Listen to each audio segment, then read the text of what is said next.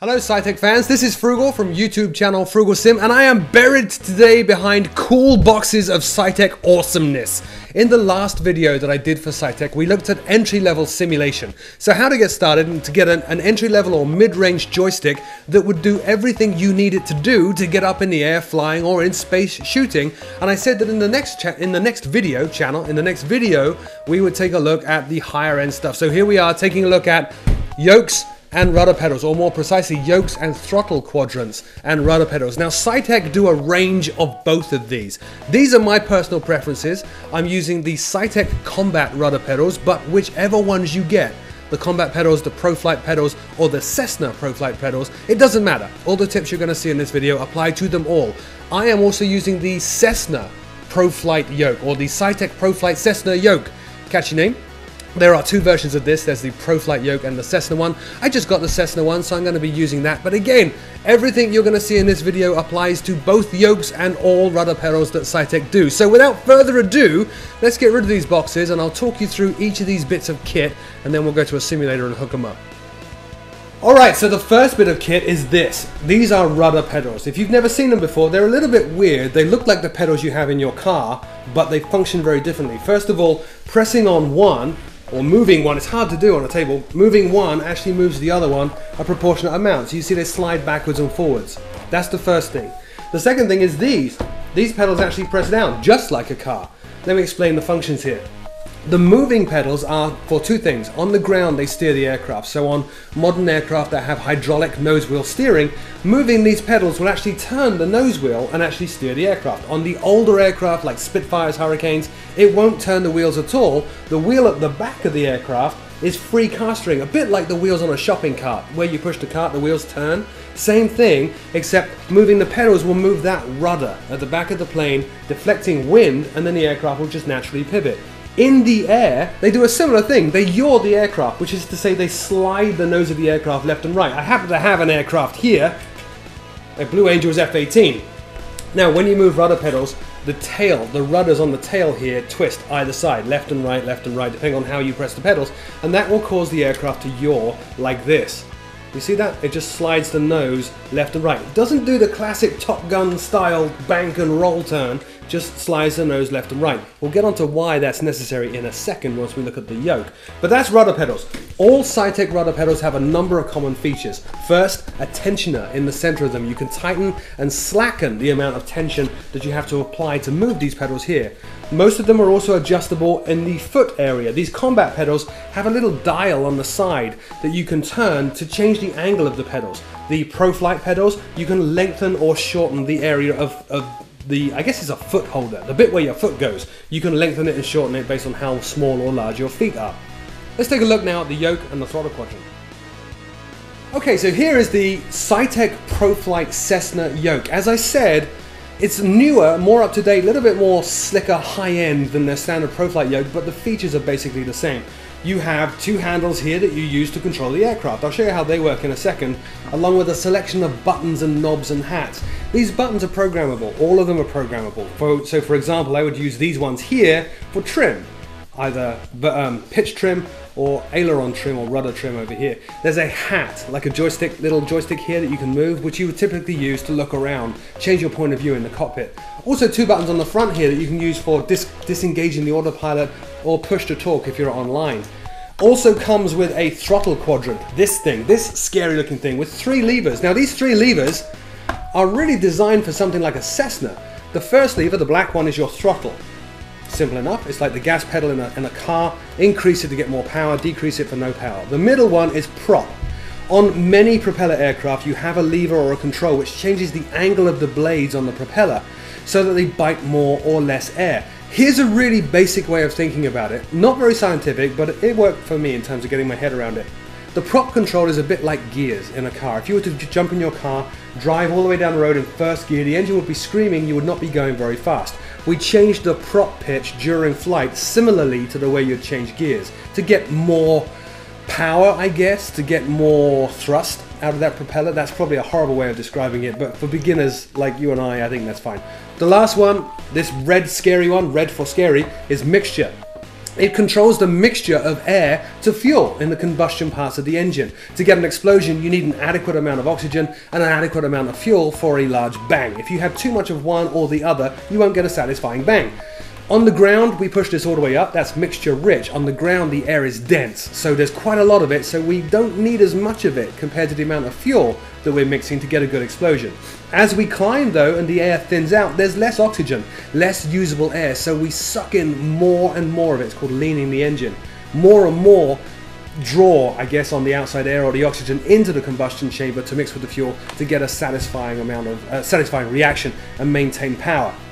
Now the way our yoke works, like I said, it's a bit like a steering wheel in a car, except it's limited to 90 degrees. You can only turn 90 degrees to the left or to the right, and unlike the steering wheel in your car, this one goes in and goes out. When you pull it out, the elevators, that would be these bits.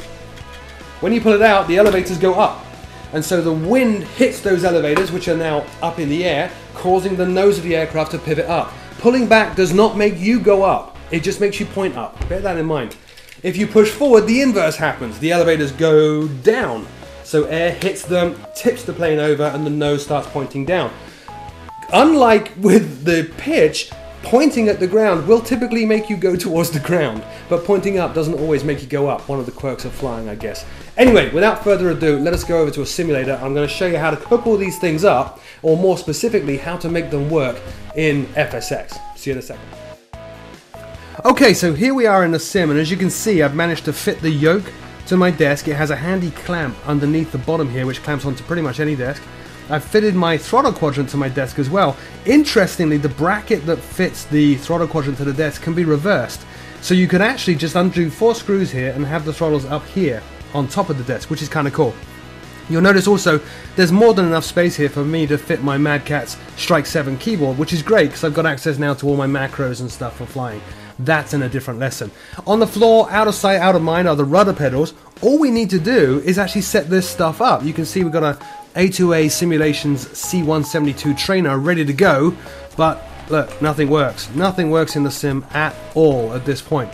So, we go up to the options menu in FSX, go to settings and go to controls. All we need to do is go to control axis, find the controller we want to set up. So in this case, let me just see if I can move that. I can't. The Cessna ProFlight yoke. We're going to set up the yoke then, and we find the axes that we want to bind. So first, the ailerons. Double click on the axis column next to ailerons, and then simply move the control that is the ailerons. So ailerons in an aircraft are left and right on the yoke. So we just roll the yoke to the left and to the right, and you can see it says X-axis. Click on OK. Now we want to set up the elevator. Elevator is pull back, push forward. So double click once again, pull back, push forward. It says Y-axis. We're good to go. Click on OK. Now, the throttle quadrant actually connects directly to the yoke. So all of these axes and levers here count as yoke axes.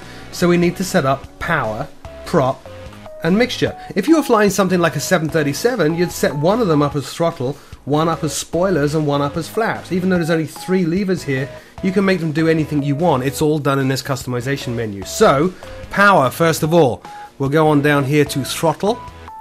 There's the throttle right there. Double click. Move the power lever. Z-axis. Great. Now we need to go mixture. Sorry, prop will be next. Double click on prop. Move the middle one. And finally mixture. And move that red lever. And that's all good.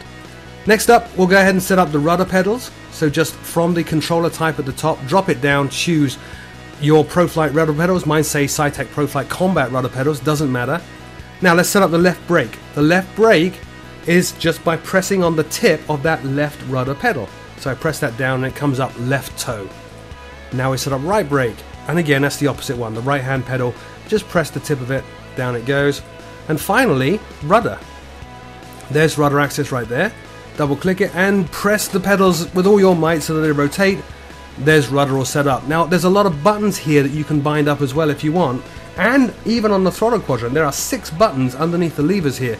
Let's go ahead and set some up right now. So I would like on the yoke, if we change event category here, drop that down and change it to control surfaces, I would like my flaps to extend incrementally when I press this button on the far right underneath my throttle. So I'll double click this, press the button, button 19. And I would like them to retract incrementally on the up version of that button. There. So button 18 and 19 are set for my flaps. I can carry on, I can set up my gear here if I want to, and so on and so on. You get the basic idea. All that's left now is to go into the sim and make sure this stuff works. Now, A2A's aircraft are very easy to set up if you don't know what you're doing. We'll pretend I don't, so going to bring up a little menu here, and we'll tell it auto start. Now I do know that to start a Cessna I need my mixture lever rich, I need my throttle lever slightly moved forward. It would be very helpful at this point as well, just to jump into the cockpit and make sure, whoops, if I can find my key, and make sure that the parking brake, this handle here, is set, which it currently is. So with all that done, let's bring up that menu once again, and we will say auto start. And the engine roars to life. And you can see as I move my throttle lever in real life, it moves in the cockpit as well. Same on my yoke. If I turn my yoke left, or right, or pull it, or push it, and if we pop outside, you can actually see the control surfaces extending as well. So let's go ahead and do that. So here we are outside. If I turn left, you can see the ailerons turning.